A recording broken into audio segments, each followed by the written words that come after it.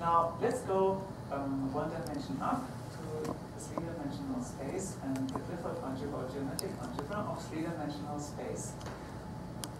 In physics, this is also known as the Pauli algebra, and it can be represented with 2x2 matrices.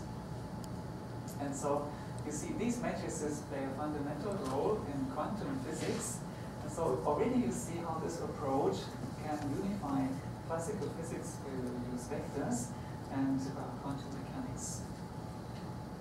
Now, the vector basis of three-dimensional space is simply E1, E2, and E3. And the algebra which will be generated is already given here with the scalar 1 of grade 0, then the 3 vectors, and now we will have 3 bivectors, and 1 trivector, so we go 1 dimension up, basically. And this is 8-dimensional.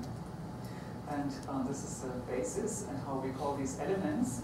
And we also use these abbreviations. The products of 2 vectors, simply take the 2 indices, or the 3 vectors take the 3 indices. And as before, every bivector by itself squares to -1. And the product of 2 bivectors we can compute, and it gives the third bivector. And so if we take the even subalgebra of what we had here, so we take only grade 0 elements and grade 2 elements. We discard the odd grade elements of grade 1 and 3. Then we get a subalgebra, and this can be written, for example, as the basis is 1 minus E23 minus E31 minus E12. So take the bivectors and the scalar 1, and this is then one-to-one isomorphic. All the products which you can compute isomorphic to quaternions with this familiar basis. So if you're used to work with quaternions, you can continue to use everything what you know about quaternions in this framework. And so this is not by chance, because the even subalgebra, which I give here, is the algebra of rotations. So you use it for computing rotations, as I will explain later. And you also use quaternions, and that's one of the big merits of quaternions. They have a very compact and efficient description of rotations. And so this agrees as well. And therefore you also get a geometric interpretation of quaternions. Quaternions are simply the unit side faces with orientation of a unit cube at the origin, and these are the 3 vectors, E1, E2, and E3. And the pseudoscalar, or unit trivector as it is also called, it gets often the special name I3 here to indicate the grade is E1 times E2 times E3, and we can compute its square, and we get that it also squares to -1. And so therefore the inverse is simply minus I3, like a complex imaginary unit, and then we compute the product of, for example, vector E1 with I3, and we find E23, and the opposite product, we can also compute it, and we find the same result, E23. And that means that the 2 commute. And also the 2 other basis vectors which we have, we find they commute with this trivector. That's a very nice property, because it shows we have another element here, I3, and it commutes with every vector. And because, for example, a bivector is also a product of vectors, therefore, I3 also commutes with a bivector, because it commutes with A and with B.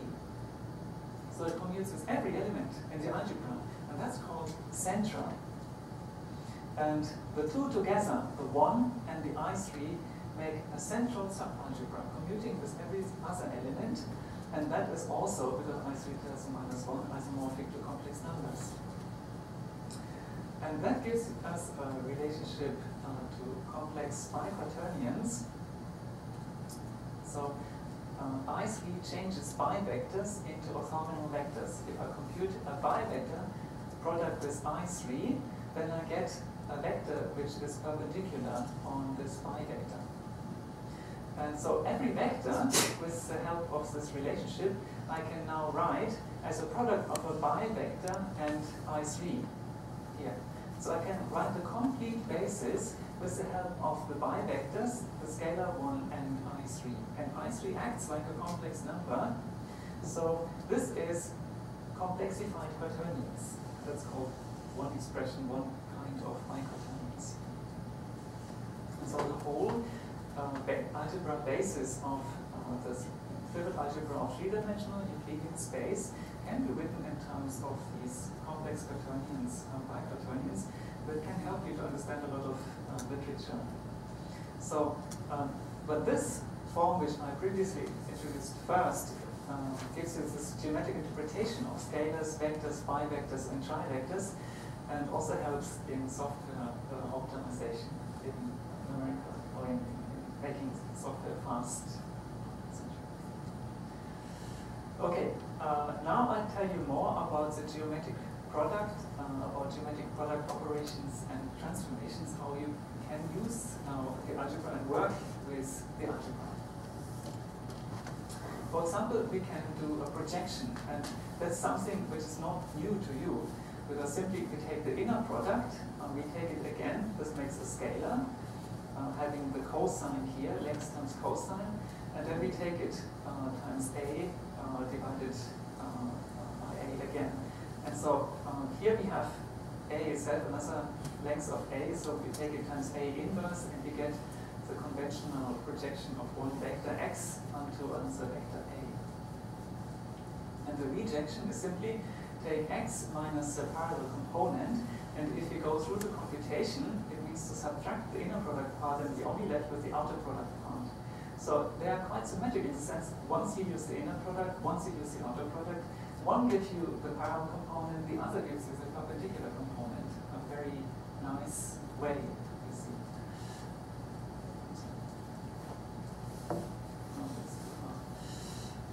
Yeah, well that was it. Okay, now we go to reflections, and what we just learned, how we can describe the parallel and the perpendicular and vector part can be used then.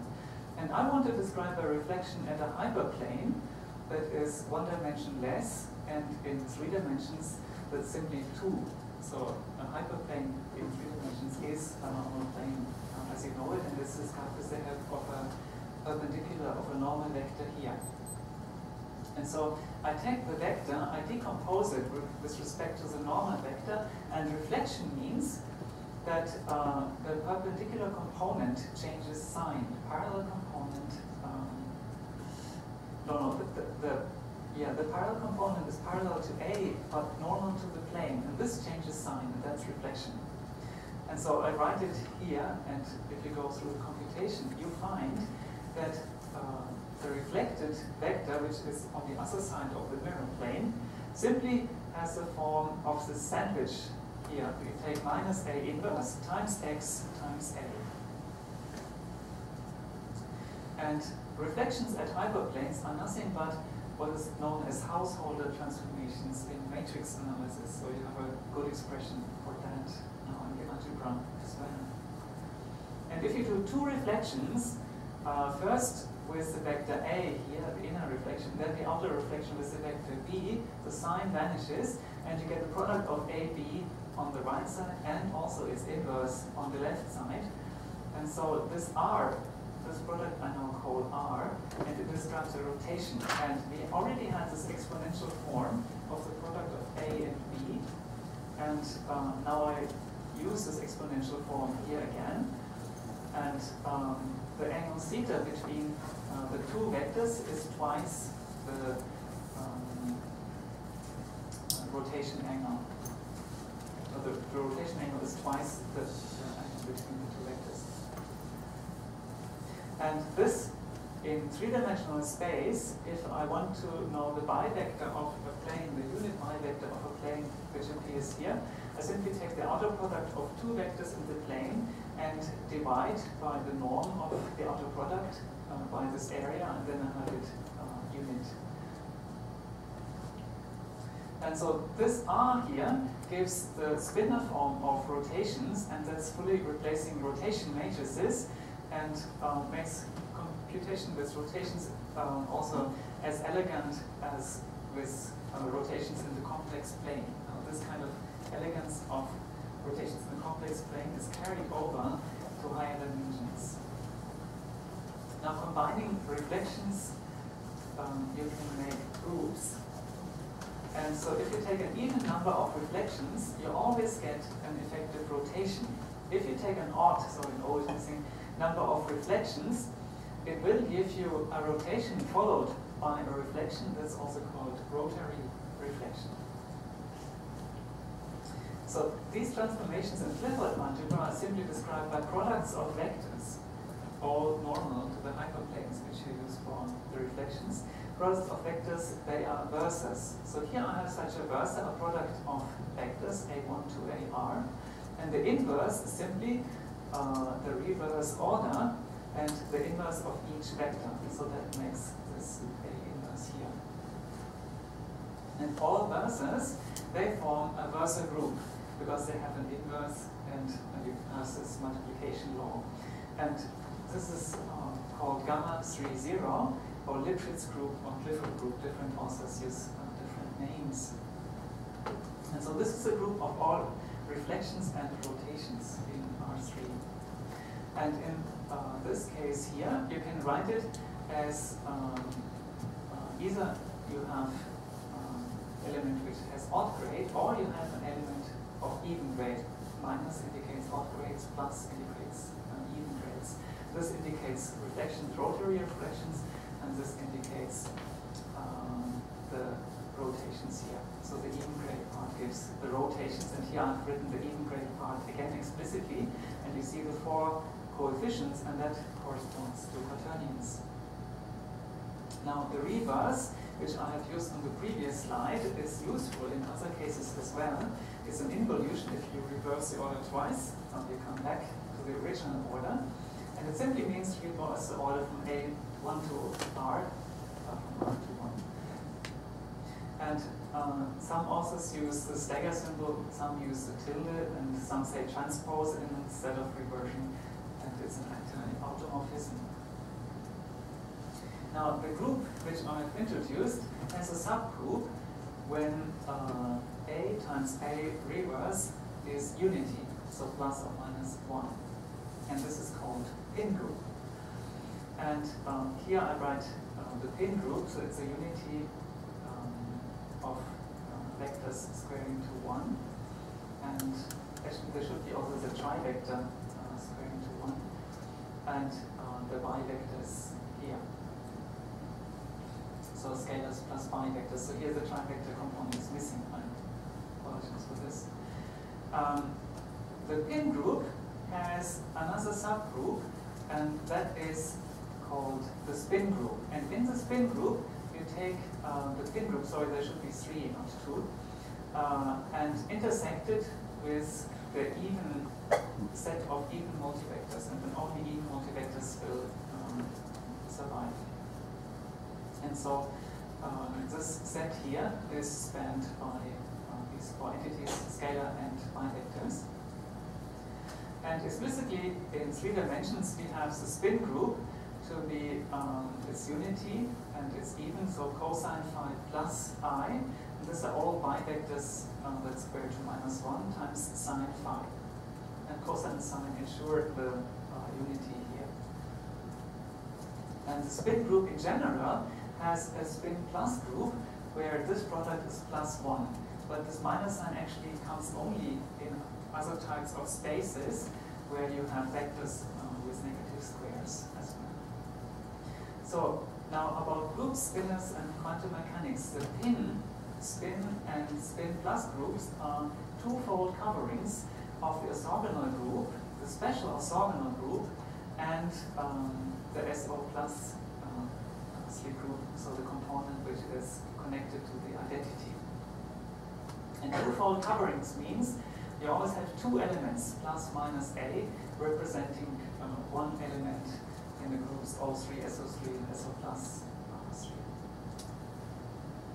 And so this is a natural combination of reflections that leads us to spinors, and this indicates how Clifford's geometric algebra unifies the algebraic description and gives a fully real description because we don't use imaginary vectors from the beginning for quantum mechanics, and gives also a geometric interpretation of the entities which square to negative numbers.